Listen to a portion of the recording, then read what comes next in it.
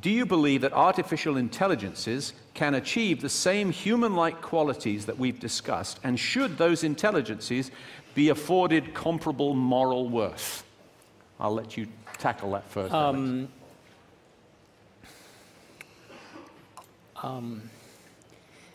Well, yeah. What about robots?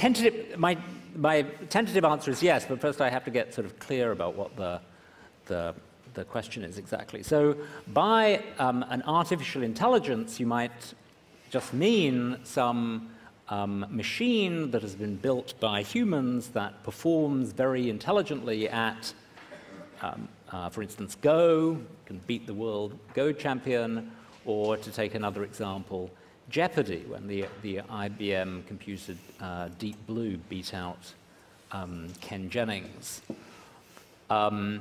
Okay, if that's what you mean, then I don't think there's any prospect anytime soon of some artificial intelligence being, as it were, the genuine article and being the subject of mental states in the way that we are.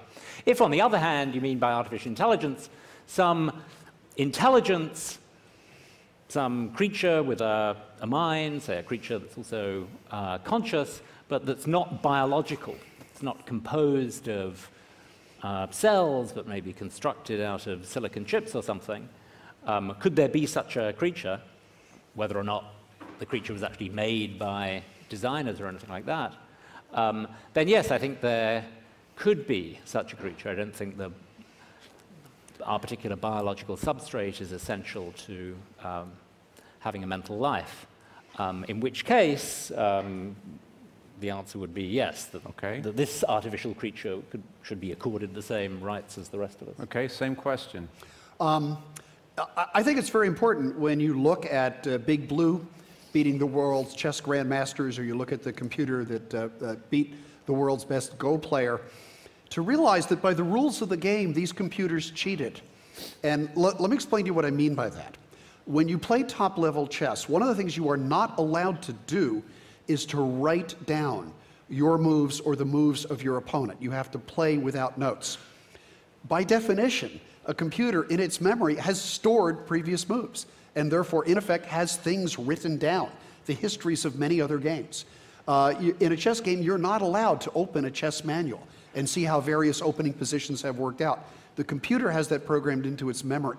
But is there something intrinsic that's going to prevent computers or artificial life from reaching the same level of consciousness, self-consciousness? I'll get to it in a good point. What the computer, in effect, is doing is playing by a different set of rules in a very limited arena and absolutely excelling at it to the point where it can beat human capabilities.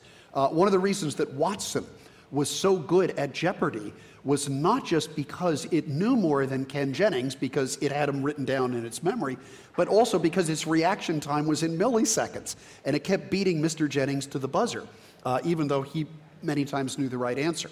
So these feats of AI are in a very restricted area. For those of you who wonder, are we going to be able to build computers that in effect replicate the mind of man, I'd urge you to look at a New York Times op-ed less than a year ago. My name is Kenneth Miller. My middle initial is R. I'm sorry, I have a very common first and last name. There's a neuroscientist at Columbia named Kenneth D. Miller, as in Kenneth David Miller.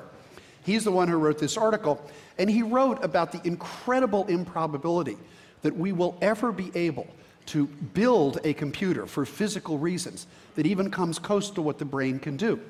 And I'll give you an example. In addition to the 70 billion or so neurons in the brain, which have a whole variety of connections, there are cells that cross-activate neurons known as astrocytes.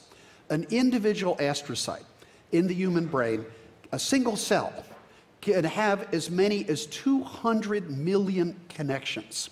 The idea of being able to model this in a physical computer is almost beyond description.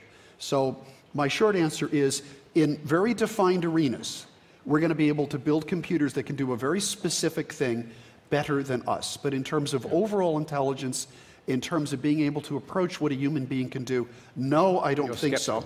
So I'm very skeptical of that. And then secondly, no, I do not think it would be a moral act to unplug that computer.